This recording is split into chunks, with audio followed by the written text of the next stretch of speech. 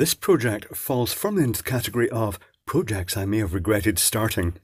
You see, I was playing about with the 3D printer and I thought, it'd be quite cool to print 3D fairy lights. And I thought, what would be better? Imagine if you could then pot them in resin and you could use them outdoors. I'm not sure how the stuff would hold up to that. The PLA is supposedly biodegradable, but I don't think it would biodegrade that fast. Let me just fetch an exhibit. I styled it upon the classic municipal Christmas lights, which have got a heavy rubber cable, and they've got heat shrink sleeves, 2 of which I have removed, which cover the cables, and they basically, they cover this little pot, a little plastic tube, and the way this is dealt with, in the first one here, they've got a little wiring form. I don't know if you can see that. Let's zoom down just a little bit so you can see it. But they've got a little wiring clamp and support, like you find in traditional fairy lights like these ones, but a bit bigger. And this was the first one in the string. I thought, that'll be the same throughout them. It's just to hold it in. It's to separate the wires because they've got 2 of these big rubber cables on one side and one the other. And they put resin into this, and then they obviously just slide this in, and there's resin everywhere. It must be a horrible job in the factory. But the next one didn't have that little former. It actually had just the well-spaced leads, and they are ultimately well-spaced just by the fact they're pushed in parallel, and they've got the thick rubber insulation. But it also has a little resistor in here, with the colour of which is blue, grey, brown.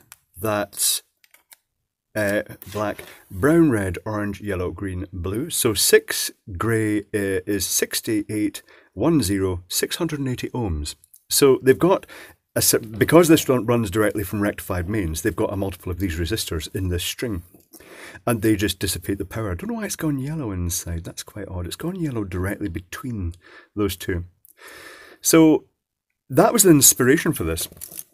Here's the thin heat shrink that's used to hide what's in there. It also stops you seeing where the resin probably hasn't gone into some of them. I've come across that before, where the resin didn't cover the copper. I shall put those down there and get back to what I created. So I thought, it'd be quite good that you could put an LED in, you could pre-wire it, you could then shove it down, and there's a hole that's a sort of friction fit, and it will go in, hold it in place, pot it with resin that could actually sit down while you pot it. Not that it actually does sit down, it wants to do its own thing. I shall zoom back out a bit before I go way off shot. But then I thought, if I can do that, could I make waterproof neon lights? So I made the dome cover the front so that the neon could go right into it.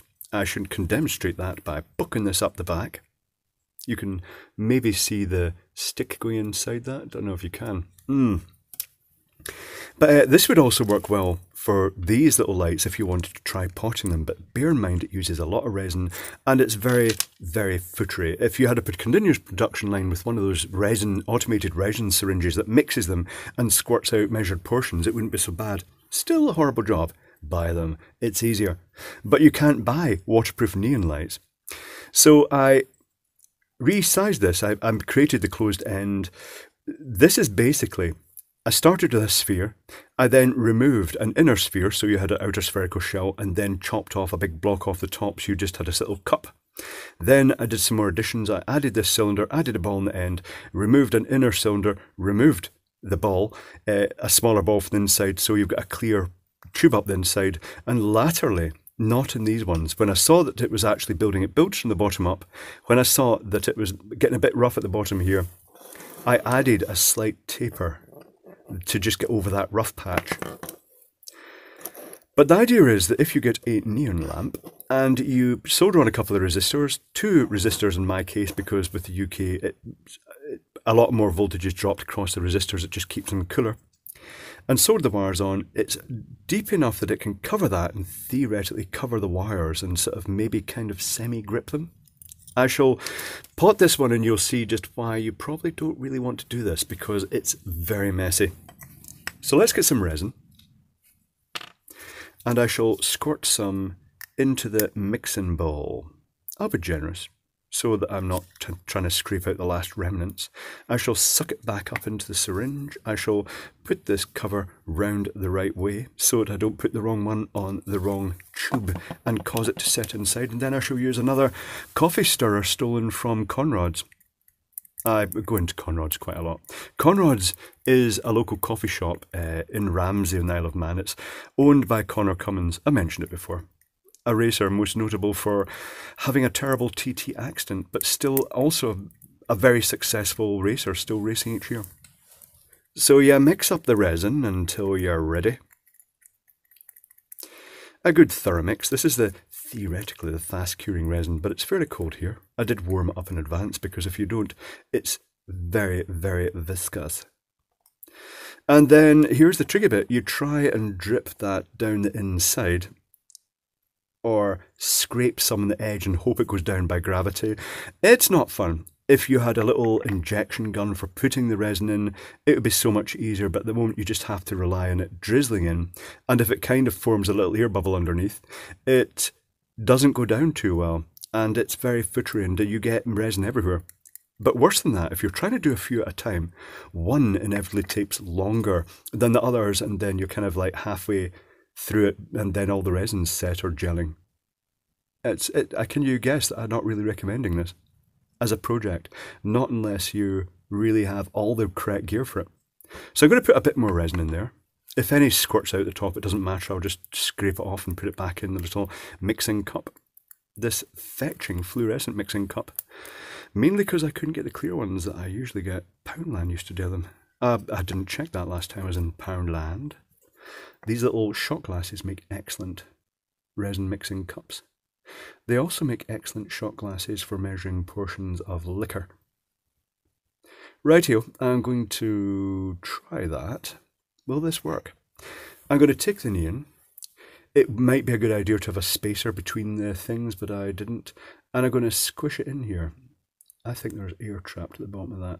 This is not necessarily good. Is it going to squirt everywhere? Is it going to be a squirter? It's pushing in. Some resin's coming out. See, this is really not fun. It's very time consuming. It's a labour of love. You'd have to really desperately want a set of neon fairy lights to actually do this. And now that I've done that, this now has to be supported upright because it won't support itself. It's got that dome underneath and it wants to fall over and spill resin everywhere.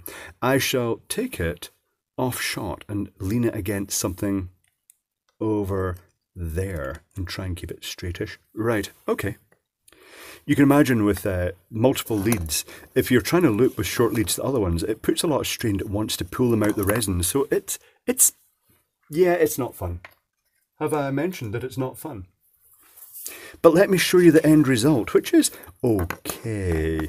This is the other one I did. It's the same thing, but with the sphere continued up to the top. So it goes a bit crystal at the end, but that's fine. I'm going to plug this into the mains, and each neon will draw roughly 1 milliamp. So this string will draw approximately 5 milliamps. Let me grab the quick test. The Cliff quick test. And I have to say, just like the original neon fairy lights that I based this on, the sort of plasma globe-ish type ones, not plasma globes in the sense the sort of fingeries of light type plasma globes, but the type of plasma globes, it was just basically a phosphor-coated globe with a neon exciter in the middle, or a gas discharge exciter. If I plug these in, that's them lit. Can you see them? Isn't it amazing? It's really lighting, it's really popping. I'm going to have to turn the light off. I turn the light off, it's not going to look very bright again. Oh no. And then I take the exposure off, and there they are. Okay. So they're not bright. Is that a good representation? Yes, it is. A pretty good representation. The slight shimmer you're seeing is because they are lighting on each half wave of the sine wave. This is a green phosphor neon. This is a blue phosphor neon. The other ones are just bare orange neons. But you know what? It still looks okay. And it's novel. And they should theoretically last a very, very long time. And they are theoretically waterproof, although this is single insulated wire, so I'm not sure I'd trust it too much. But it was an interesting project. I think it might be easier to do this a project if you just made them for indoor use only.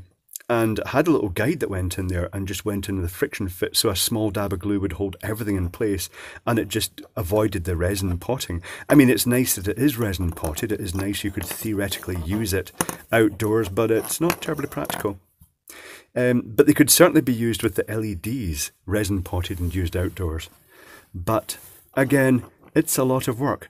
So I'm just going to pause momentarily, and then I'll show you the other one lit once the resin has cured.